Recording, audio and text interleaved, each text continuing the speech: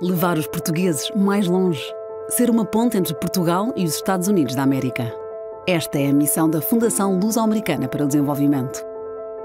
A FLAD nasceu em 1985 na sequência do Acordo das Lajes e por aqui passaram até hoje milhares de pessoas e ideias que ajudámos a transformar em realidade. Promovemos a partilha de conhecimento e experiências através de bolsas de estudo, estágios, prémios e conferências unindo os dois lados do Atlântico. Trabalhamos diretamente com a comunidade portuguesa nos Estados Unidos. Queremos contribuir para que o papel dos luso-americanos seja cada vez mais forte e para que as origens portuguesas sejam continuamente celebradas. Nesta ligação atlântica surgem, claro, os Açores. Pela sua importância geoestratégica de segurança e defesa, científica e cultural, são um ponto essencial na atividade da FLAD. Somos ciência, educação, arte e relações transatlânticas. Há 36 anos a contribuir para o desenvolvimento de Portugal e dos portugueses.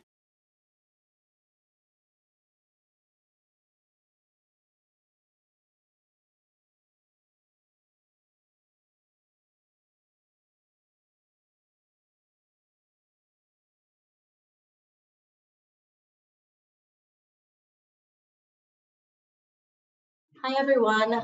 Welcome to our presentation. I am so glad to be hosting this with my wonderful panel members. My name is Anna Ferreira. I am a PALCUS board member. And if you are watching this and you find this valuable, please consider joining PALCUS. You can find more information on PALCUS at www.palcus.org. So we're going to start with brief introductions from our panel members, and we can go in the order that we're listed here. Everyone can see my screen. So welcome everyone, and we can go ahead and start with you, Tyler. Morning. I'm sorry to hop in just a little bit late. It's still fairly early. It's still 9 a.m. And I had some meetings earlier. Did you want me to introduce myself, or what are we hopping into? That's cool. Perfect. Yeah, just introduction. Right. Be the first one to go. Yeah, well, I'm Tyler dos Santos-Tam. I am the Honorary Consul of Portugal in Hawaii, and I'm also the president of the Portuguese Chamber of Commerce of Hawaii. Hawaii is an interesting place for the Portuguese in America. Having arrived here as immigrants from 1878 to 1913. So now we're kind of in the third and fourth and fifth generation of Portuguese Americans. And so this question of new communities is a really interesting one for us because we have a very old community and people are re-engaging third, 3, 4, 5 generations down the line. And also some new arrivals who of course want to come to the islands, and we want to include them as well. So we can talk about that a little later. Wonderful, thank you. Connie? Good. I was going to say good morning or good afternoon. It depends on where we are. I'm sorry, I had a little bit of technical difficulties, so my fancy computer isn't working, so I hope you can see me from my phone. You look great. Okay, great. Thank you. So I'm Connie Almeida, and I came over here as an immigrant in 1967, actually moved to Connecticut, where there was a very thriving community. We had a Portuguese church, Portuguese festas, Portuguese bakeries, Portuguese stores.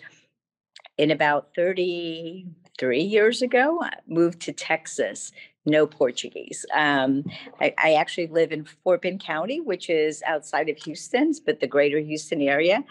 And it was only about 25 years ago that, just by coincidence, we met a couple other Portuguese families. And that really has been the start of it. How do we develop a Portuguese community in a very large and diverse urban setting? So that's, and I'm a psychologist by training, so I actually work with courts and justice systems. So thank you. Wonderful, thank you. Lucy? Yes, I'm Lucy Brazil Wilkes. I'm an immigrant from the Azore Islands, from the island of Chiseda. I came here when I was 7 years old, back in 1968. My father is from São Jorge. My mother is from Chiseda. And he immigrated with 5 children and a pregnant wife. So that took a lot of courage on his behalf. We originally settled in Northern California in Petaluma. And then we went to Southern California to Chino. And then we ended up in the San Joaquin Valley, where my dad had an opportunity to start his own dairy. And we were there for several years. That I went to high school there. In 1978, my father visited Idaho, and the dairy opportunities in Idaho were much better than they were in California at that time. Still are, I think, but at any rate, he came here, and in 1984, they started the first, my dad was one of the founders of the first Portuguese festa here. And at that time, there were probably 100 families here between the time my dad came in 78 and 1984, when the first festa started up. So we have quite a large population. I think last year or the year before COVID at the Portuguese Festa, they fed about 600 people.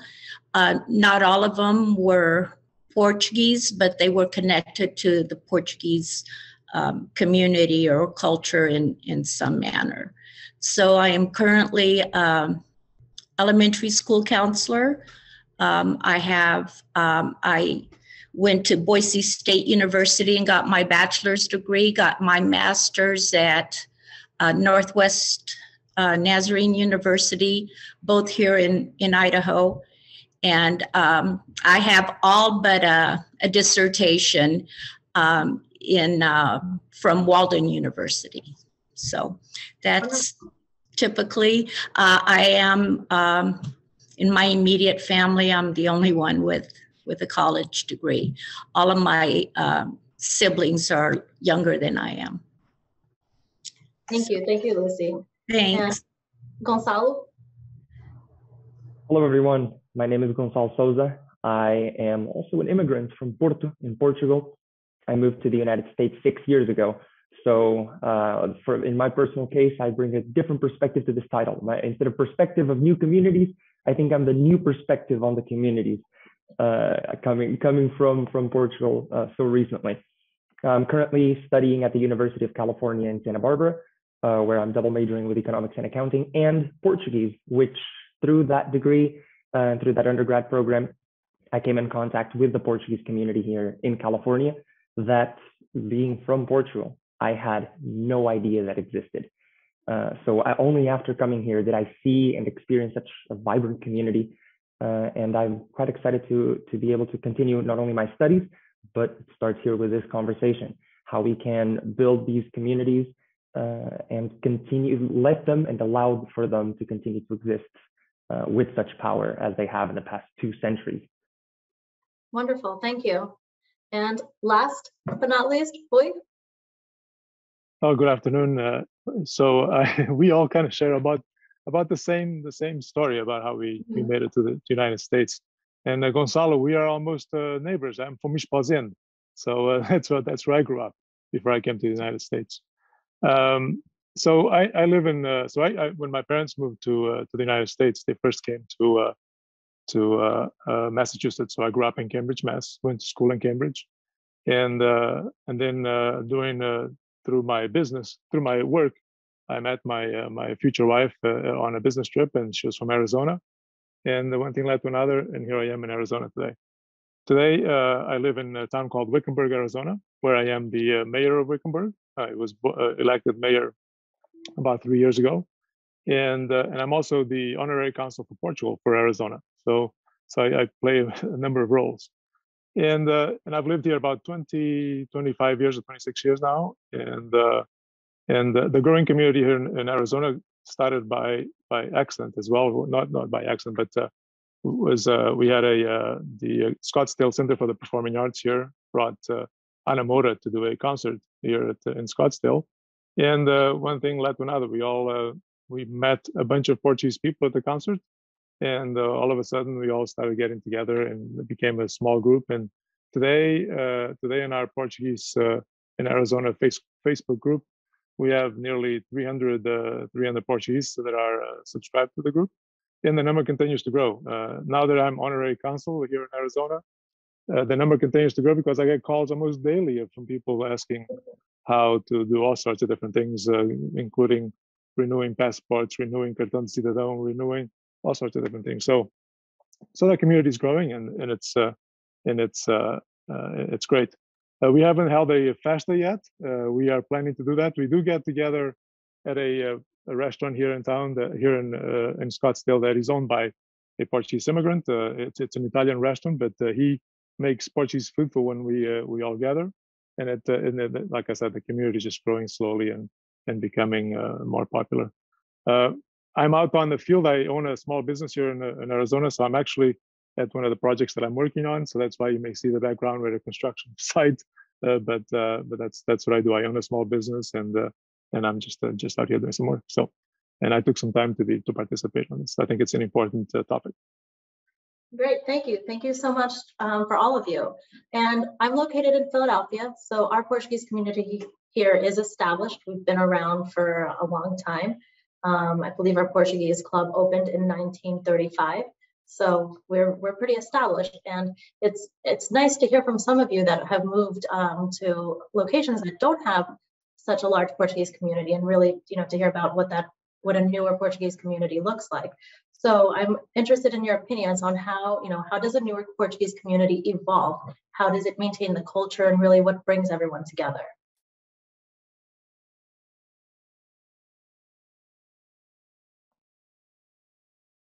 Well, and I'll start again. I mean, this is Rui. I'll start to like I said, we got together just by not, like I said a minute ago, not by accident, but because Ana Moura happened to have a concert here in Scottsdale, and then a bunch of Portuguese people got together and came to the show, and then we all got together and decided that it was time for us to gather and begin to form a small community and start talking about our ancestry and our traditions, and talk about those things, and enjoy our Portuguese food that we all love so much. And turned out that we've met at this Italian restaurant that's owned by a Portuguese, but we've also met at different individuals' homes, and everybody brought a traditional Portuguese dish where we all enjoyed. So that's how we've been getting together, and that's how we've been connecting. And I started using Facebook. So I created the Facebook page a few years back, and that also has generated a lot of interest in the Portuguese community here, and that's how we all communicate with each other, and that's how we get to know new members coming to Arizona and coming to the Phoenix area. So in our case, we most of the people that came around the same time my father did were all dairymen from the island of São Jorge, and they all had known each other at some point. And of course, we all went to the Catholic Church. It's the same time my father did. We're all dairymen from, I'm getting feedback now. So anyway, I always find it interesting because my husband is not Portuguese, and when we have had friends over the years that have moved into town, and they asked us, one of the first questions they ask is, where do you guys go to church? We're trying to find, a church that we feel comfortable in, and that we can, become a member of, and blah, blah. And I'm like, when we were growing up and we moved, during my youth, there wasn't an option. It's where is the Catholic Church? And that's where we went to church, and that's where we gathered. And so, and likewise here in Idaho, all of those Portuguese families all went to the same church. And after church, they started going to lunch together at different homes in the local restaurants and started talking about what we needed to do to start have a festa here, and because everyone was missing that cultural piece that that they were so familiar with in California. And so some of the families, their daughters had been queens in California in the past, and they had the capas, and some had croas, and we ordered croas from, which at the time was Furtado's in San Jose, and that's how, pretty much how our community began here. Well, I can, this is Connie Almeida, so I can go next. Interesting. It was actually our dentist, my good friend Lydia, who actually manages our Facebook page, and I went to the same dentist, and we had both visited Portugal. So he noticed our tan, which is something that Portuguese have, are fortunate to have. We have that great skin color. I think it was probably against HIPAA, but he actually connected us because we had the same last name. And truly, it was just based on that. We started small. There were very, very few Portuguese in Texas, and really hard to find them. And like many of you have talked about, you know, what brings us together, and maybe what even keeps us together is the food and that ability to share. We don't have any Portuguese restaurants. We don't have any. Well, we have a semi-Portuguese restaurant, but we don't have any Portuguese stores. We really don't have Portuguese bakeries. So any opportunity that we have to get together and really savor, you know, just, I think that word, you know, that we have those saudades, and to be able to savor that Portuguese food is really something we look forward to. We don't have clubs. We don't have like a community center. We have never had a festa, but we've opened up, you know, so usually our get-togethers was like in a picnic in a common area. But in the last couple of years, we've actually had people open up their homes to pretty large gatherings, over 100 people.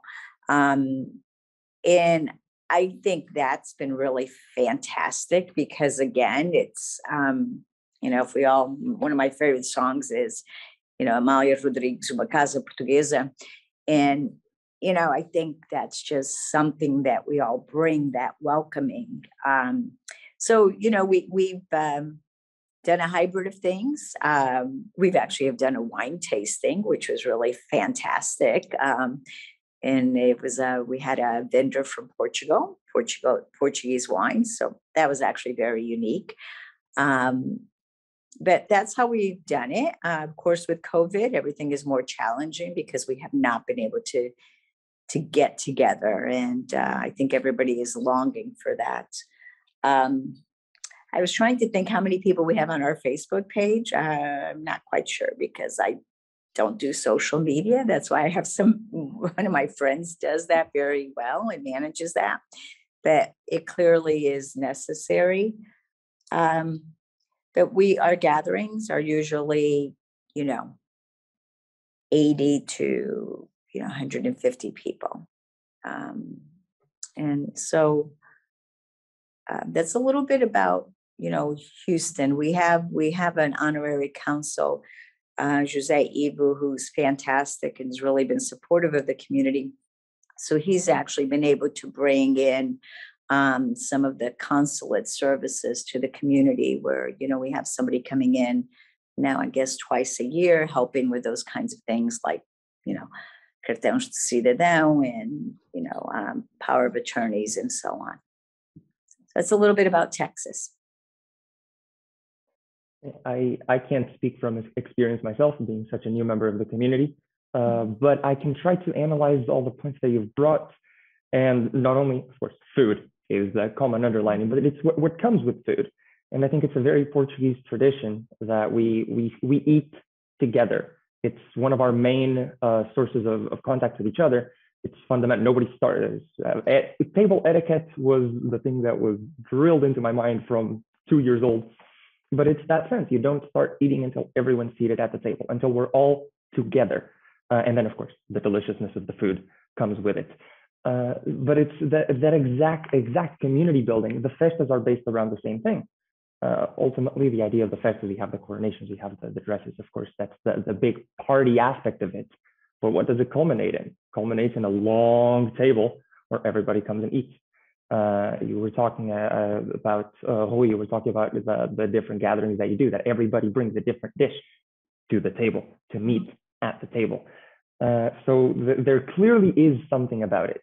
And I think it's, especially here in California, I can't speak for the other parts of the United States, but that's a big difference that I've noticed. My friends, and when I visit their family homes, and even now at colleges, different colleges, much more relaxed in any case, but people eat on their couches watching TV. That was absolutely unthinkable where I am from. You need to sit at a table with a fork on your left and a knife on your right. And so of course, these ideas, I'm trying to center them culturally, but to come back to the central idea, Portuguese people like being together. Family is so important to us. And if we identify that food is one of the things that bring us together, let's go back to Amalia, Uma Casa Portuguesa. I don't know the exact lines or the exact verses. I can't recite them from memory, but anybody's welcome. There's always a plate at the table for them. So if we're talking about these new communities, it's definitely through inviting them for food. We get them, we will touch their hearts through their stomachs. Absolutely. I think that is really what attracts people, you know, to events is food. And our food is so good and so broad and really can satisfy so many different tastes. And I think that's one of the ways that to bring people to events and to really keep our culture is through food.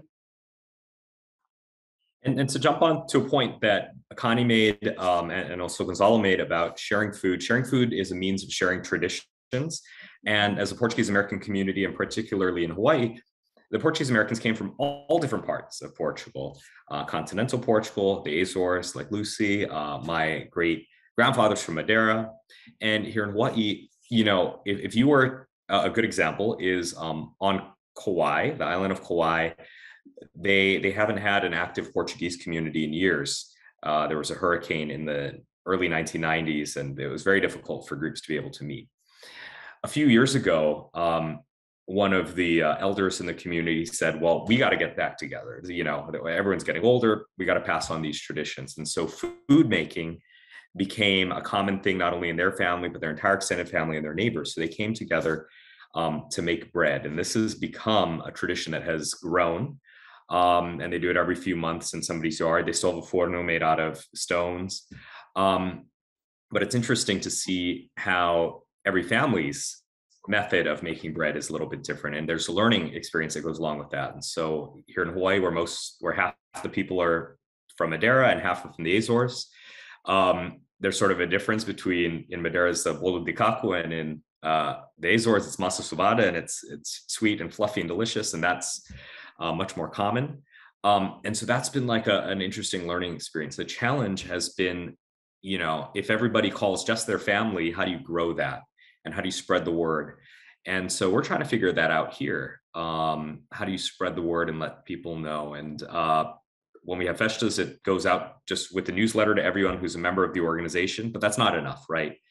And so, you know, we're looking at ways we can get some commercial mailing lists, and everyone who's sort of a Portuguese last name, can we mail them a postcard? They may not be a part of an existing group, but they may have a passion or interest in culture.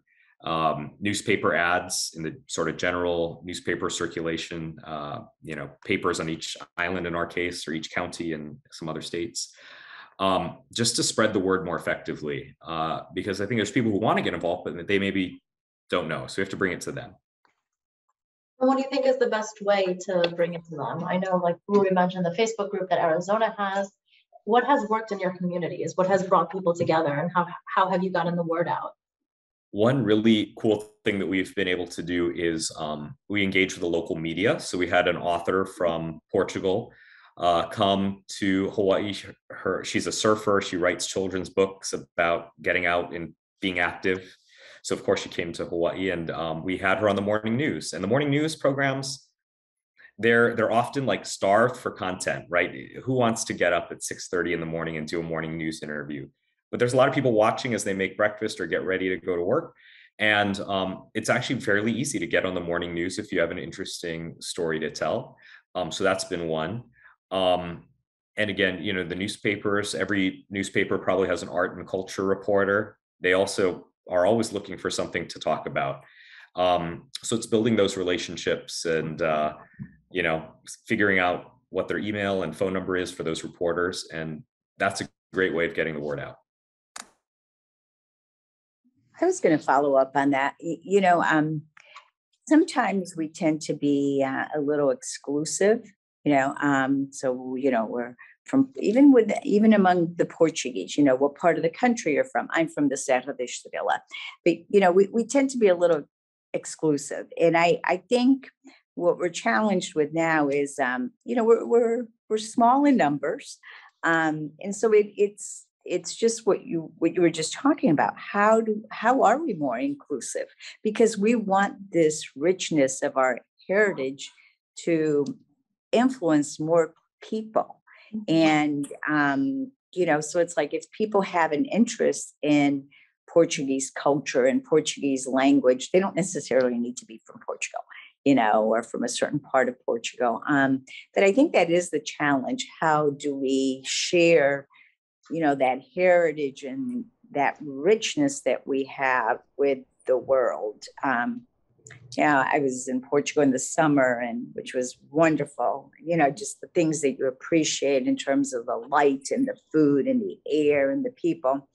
But I was reminded of, you know, we had to go beyond our comfort zone and become navigators and explore the world. You know, that's what we did. We developed something really good, you know, these boats, and explored and conquered the world, and then we lost it. But I think, you know, it's kind of like that. How do we maintain those connections? How do we explore? Right. How do we go beyond our comfort zones? So I'd like to share a little bit. At our fest, we go out and get donations from the community and local banks, the local feed companies, the local hay companies, dairy supply, and a lot of these are not Portuguese-owned businesses. But over the years, and it was hard at first to get buy-in from these people, and then they figured out that the people that were going to them were in fact some of their customers. And so at one point they were more than happy to make that contribution, and that has continued over the years. And so many of our donors are not, our donors for the auction are not Portuguese at all. So there's that. We also, someone said they don't do Facebook. I do. And we travel to the Azore Island every year. We go to Terceira, and then from Terceira, we either go to the mainland or we go to Moderator, or we go to one of the other islands. But every year we do that.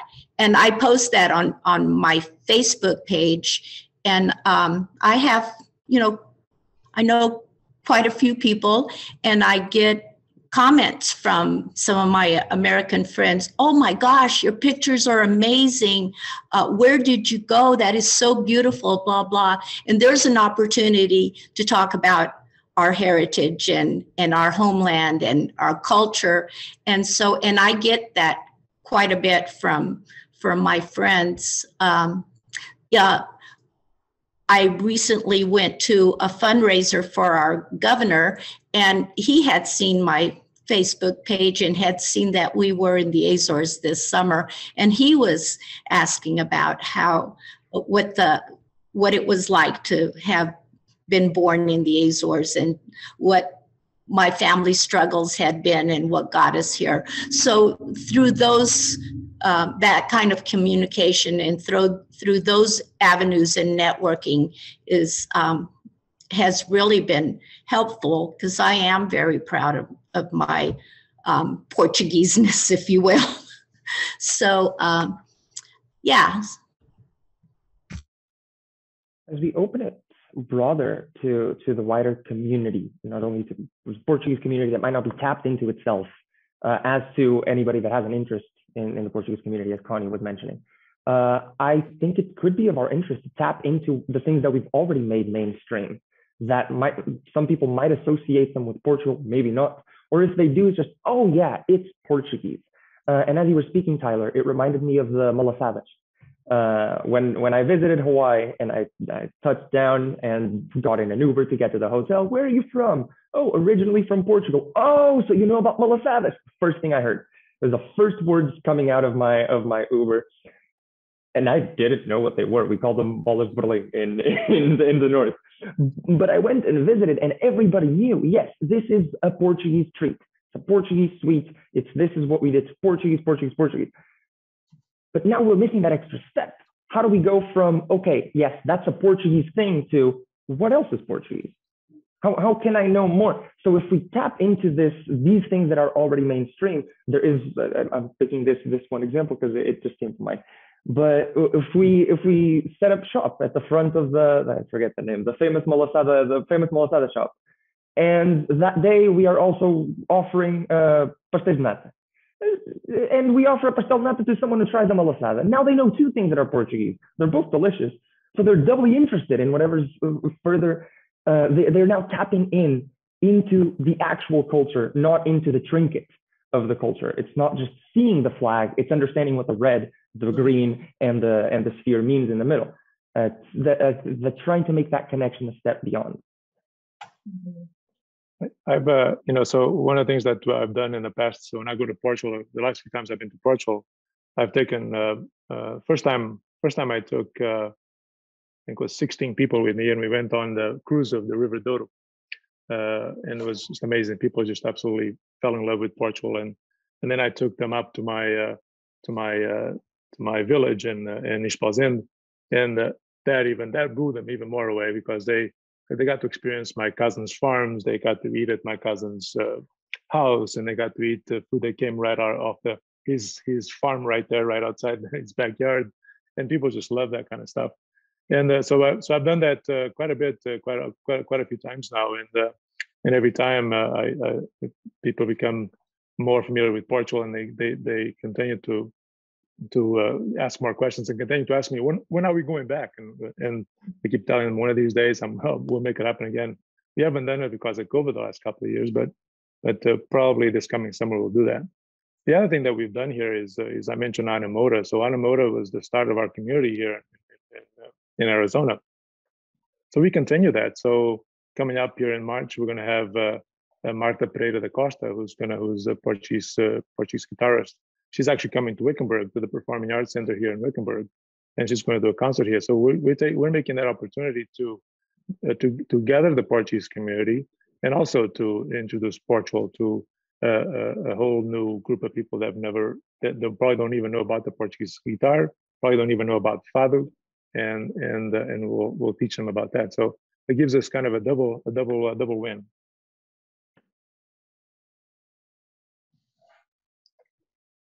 Connie, you look like you were going to say something. Yeah, I did. It's kind of interesting. Several years ago, more on a professional level, because I was actually able to be part of a judiciary conference that we hosted in Portugal, and that was probably one of the most rewarding things that I've done in a long time work-wise. But it was this ability to kind of share, to share some of the things we've learned here, but also learn from Portugal, So, and again, I work in the mental health and justice field, and it's interesting because sometimes there's certain things that, we maybe do well, but there's also so many policies in Portugal.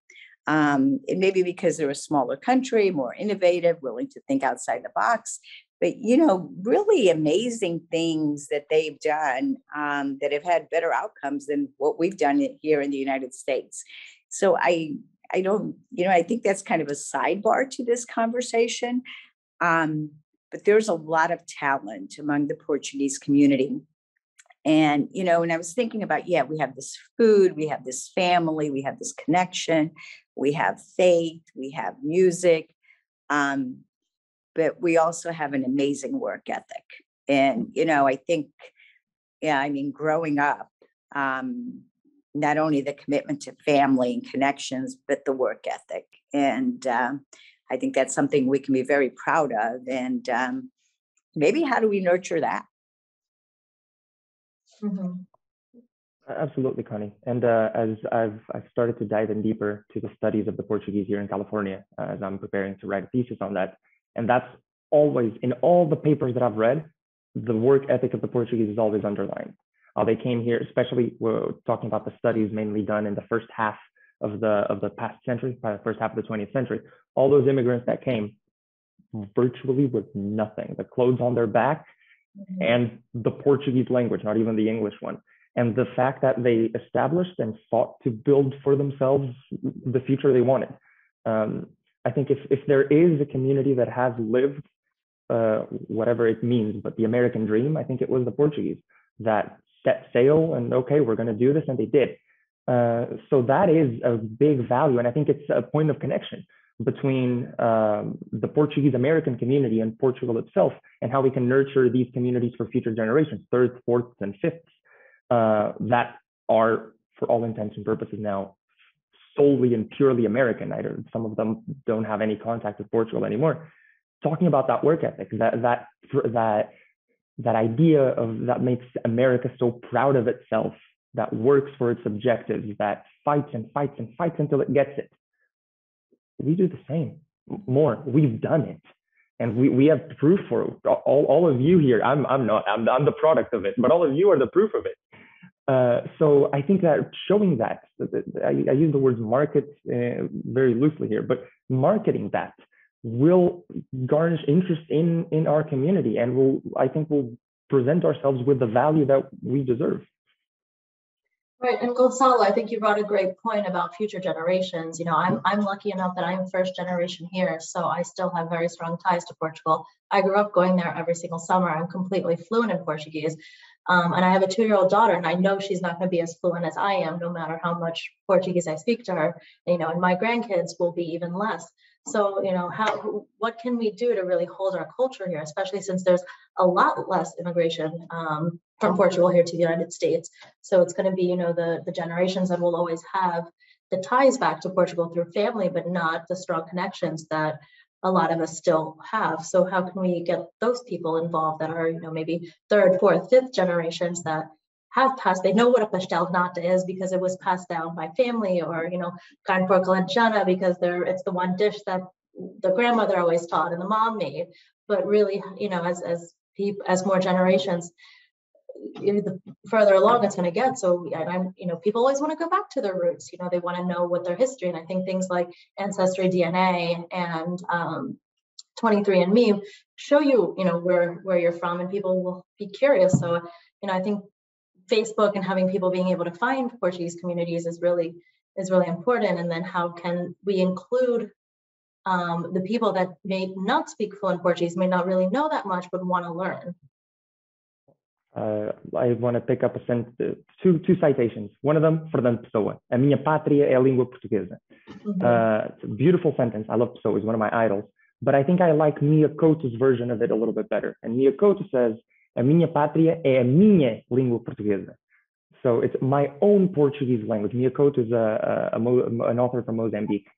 And I think that's what we need to look at it here in the United States. I found a paper along the studies that I've been making. I found a paper about a symposium that was made here in California a while back. And there's a big chapter, a considerable chapter about all the Anglicisms, I think I'm using that word right, that the Portuguese have made here, and how the words have transformed and translated to be Portuguese words, almost sounding, you read it and it looks like a Portuguese word. It doesn't exist in a Portuguese dictionary because it's pronouncing an English word the Portuguese way. I've also heard the stories that in I believe it's in Newark, that some of the English verbs are conjugated with Portuguese grammar. So to eat would be eatar, and you add the AR and then you just conjugate it. Eu itei, tu itaste, ele itou. And allowing for that to happen, not gatekeeping the language, because it hasn't been gatekept. If we were trying to, we lost. Because Brazilian Portuguese is spoken by 200 million people, and it's not the same language, and thankfully it isn't, because that's the diversity that makes the Portuguese language so beautiful. So allowing for that to happen here in the United States is what needs to happen. And I'm glad you brought up Brazil, because this is a sort of a controversial topic here in Hawaii among our Portuguese community. Is when we have a festa, do we invite members of the Brazilian community to participate and set up booths and have a capoeira performance or jiu-jitsu or whatever on stage? And there have been some people who are very resistant to it, but to a point that we were talking about earlier, is how do we invite people in and not gatekeep, but also for the general public, they probably for better or worse, know more about Brazil and Brazilian culture and listen to Carlos Chumbim and everyone else a lot more than they might know about Portugal, and that's a great entry point to learning more about the culture. And so in talking about future festas, I've been very adamant saying we should invite them. And in Hawaii, we've got a lot of Brazilian surfers and other folks who end up here. Let's bring them in and help to enrich our local community rather than gatekeeping. I agree, Tyler. Oh, sorry, Gonçalo. No, I agree, Tyler. We invite, so here in Arizona, we have a large Brazilian community as well. And actually, for a while, they had a couple of Brazilian restaurants here as well. And so when we get together, we do invite Portuguese. And in my former job that I had, I actually ended up meeting quite a few Brazilians and ended up learning that they were of Portuguese ancestry. So now I invite them also to our gatherings, because they bring they bring some of the traditions that they learned from their grandparents and their parents back in Brazil, and we all share those. So it's great. I know we should include them always. I was going to add, so it's interesting being an immigrant back in the 60s. We want to assimilate. You want to learn the language. You don't want to be different. Because you already feel different. You're poor. You're uneducated. So you struggle. You struggle and you work really hard to assimilate. And it's interesting. I'm a grandmother now. And I am I'm a little older too, but I'm much more confident and engaged with my grandchildren on speaking the Portuguese language than I actually was with my children. Different parts of my life, whatever was going on, but with the children, with my grandchildren, it's fun. Portuguese sounds great. It sounds fun. It's Portuguese music. And of course, we tie it into arroz doce, so it's like we tie it into cooking again. And I think that was maybe the question, is how do we keep some of this going? I think grandparents can definitely have a really important role in this. We had some ideas about, having like a cooking competition, even virtually, grandmothers with granddaughters, who can make the best rice pudding or the best piazzas or something like that. But again, I think grandparents can play a really important role in this and in maintaining it.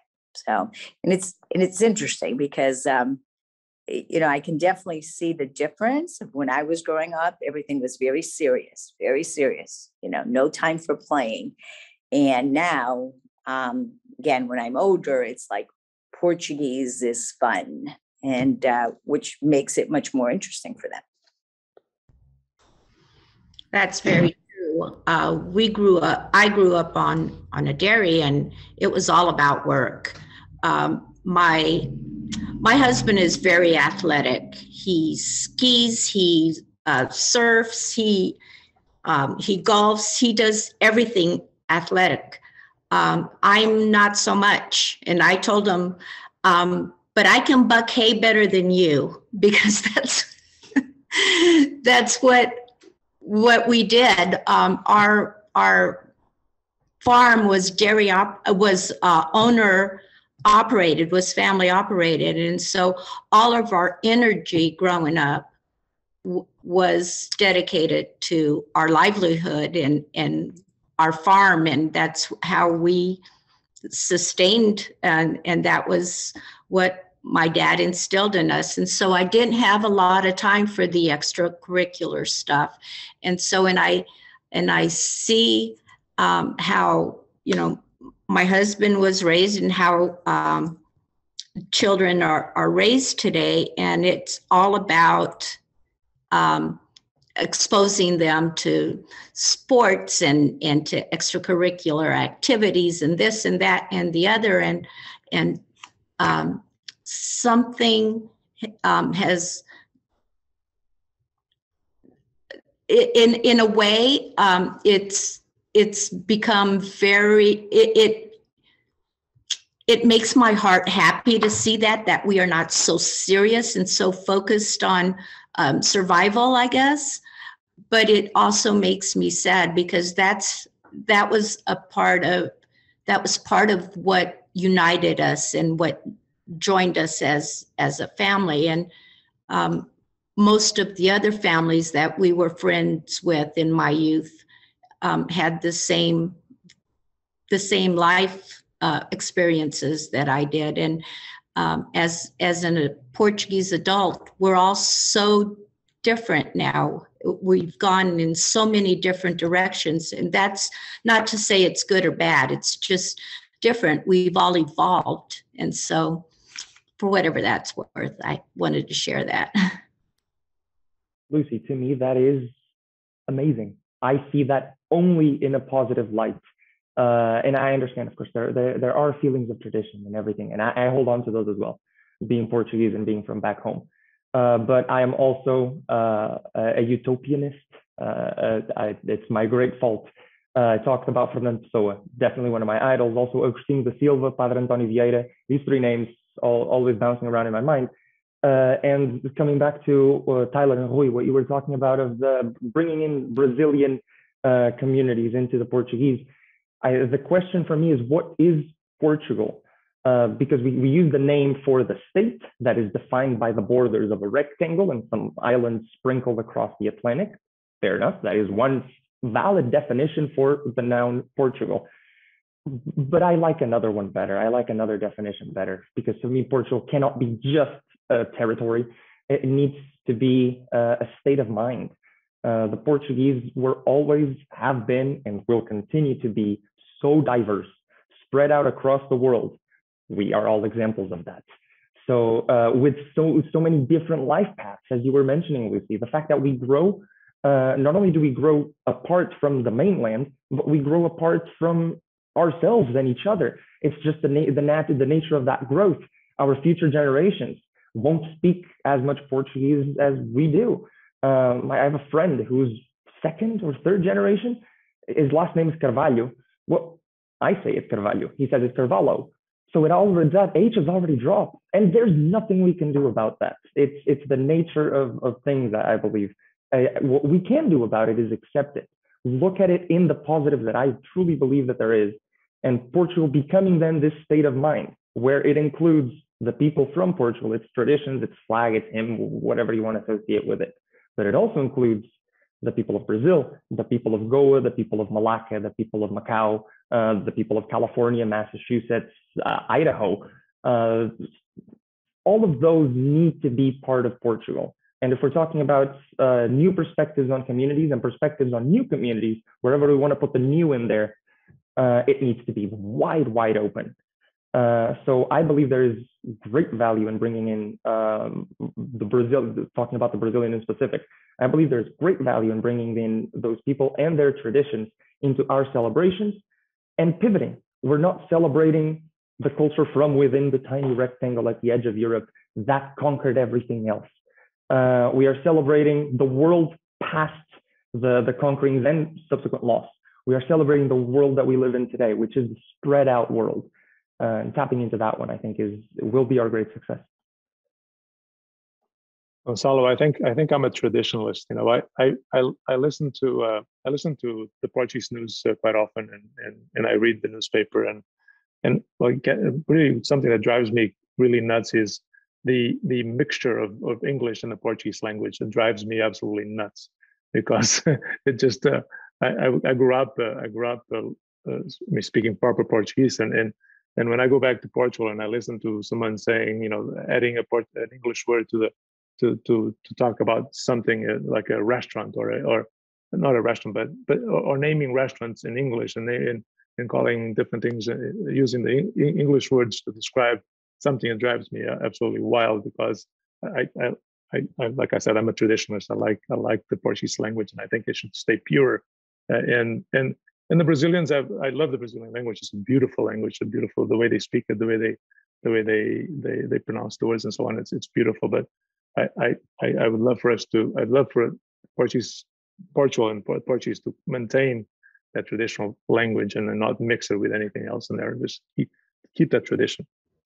But it's not just us here in the States that do that. They do that in the Azores, especially. I've been to Lisbon a couple of times and to Madeira, but just in passing. But I spend quite a bit of time in Terceira and in the Azores in general, and I hear that they are borrowing American words. Today, for example, they're having a torada corda in Terceira today, the first one that they've had since this whole COVID thing started. And I was reading some of the comments on it, and one lady said, "Oh, I would love to be there, but I'm waiting for my husband to get off work, and eu estou a fazer babysitter a minha neta." Babysitter is what she called it. And this is a Portuguese woman, living in the Azores, and that's the word she used. So we're not doing it here exclusively. They are using American words and using them to describe what we would call a babysitter, babysitter. So, Gonçalo, your hands up.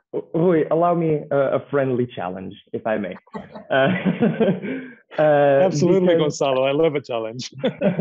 No, because I think that there is great value in maintaining the Portuguese language. It's one of the richest in the whole world. We have terms for anything and everything. There's not anything that we don't have a word for, and that's great. And I will continue to study it, and so will you, because you have an interest in it, and so will everybody that has an interest in it. So it will then be maintained one way or another by a faction of our broader community. I also believe that there is important then to allow the other factions to explore their different versions of the Portuguese, because I found it funny, and this is something that I realized the other day when I was studying for another conference. I've always heard, my grandfather always told me that with great pride, and I always had great pride in it and still do, that the Japanese language has at least 200 terms that directly derive from the Portuguese. See, Portuguese, we go and we establish our language. The Japanese speak it the way that we do. I've never heard mention at the also hundreds of words that the Portuguese have adapted from Japan. Because that is harder for us to speak about, exactly because of that purism. We like it, and of course we do. Everybody likes to feel good and feel like they've done good, and their ideas have surfaced. But I think that we need to always take both. And if we should invest into continuing and maintaining this rich language that comes from Portugal, but also study how it can evolve in different ways, and keeping all of those. I'm not saying that we should prioritize speaking English with Portuguese conjugation of verbs. I'm saying that it will happen. So we should celebrate it as well, and not heighten it above the natural Portuguese language. Not say, see, this is the path for evolution. No, I think it's two paths. So the challenge being, I don't think we should prioritize one over the other. Challenge accepted. One of the things that I keep up on, I keep up with the other communities around the country, and specifically more so in Massachusetts and in New England, because that's where I grew up. But I'm always amazed the amount of work that the Portuguese community does in those areas to maintain the Portuguese traditions. And they do it because there's a mass of people that they can attract to be able to put together festas and do gatherings all the time. For us here in the West, that are specifically the smaller communities like in Houston, like Connie has, and myself here in Arizona, we are very small communities. For us to be able to get that mass of people to be able to get together and do festas and continue the Portuguese traditions becomes a bit more difficult. And to create this, so back east, there's Portuguese schools where I, when I moved to the States, I came here when I was 13 years old. So until I graduated from high school, I went to American school and I went to Portuguese school, where I learned how to continue to learn to speak Portuguese and learn all the verbs and all that kind of stuff in Portuguese. But out here, for us, it's really difficult because we don't have that mass to be able to make that happen. So it becomes very challenging. So so Anna, you asked how do we maintain that?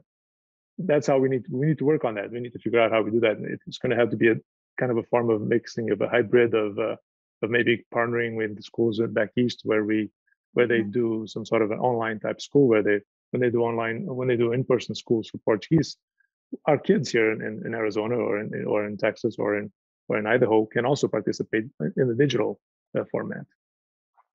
Right. I think having, a lot of what has happened in the last year and a half due to COVID has really opened up more opportunities for people. We can even have a teacher in Lisbon teaching children across the United States, the Portuguese that's spoken in Portugal and, the correct Portuguese with a little mix of English.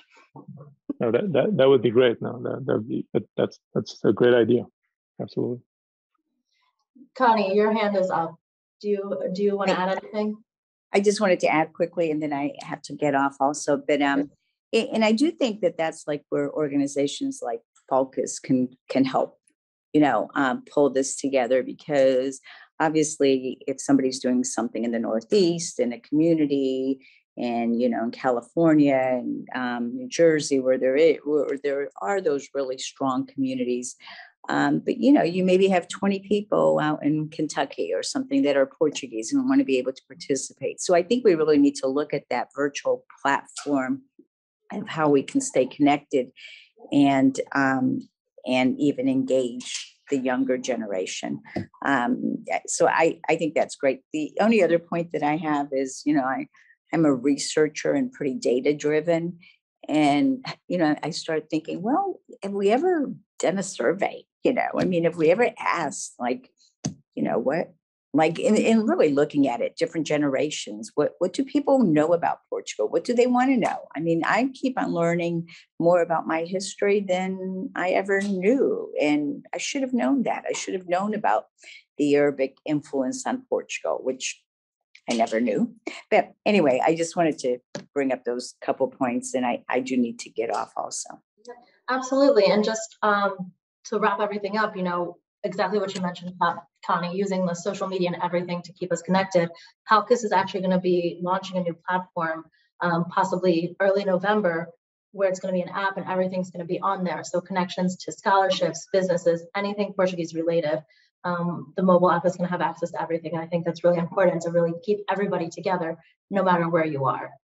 So if anyone needs more information about PALCUS, feel free to contact me. You can go to palcus.org, get information there, become a member, and you'll have access to a bunch of resources that we have. And I want to thank all of you for joining us today. Thank you for the viewers for watching. And again, we're here to answer any questions. Thank you so much. Thank you, Anna, for putting this together. Thank you very much. Bye-bye. Thank you. Bye.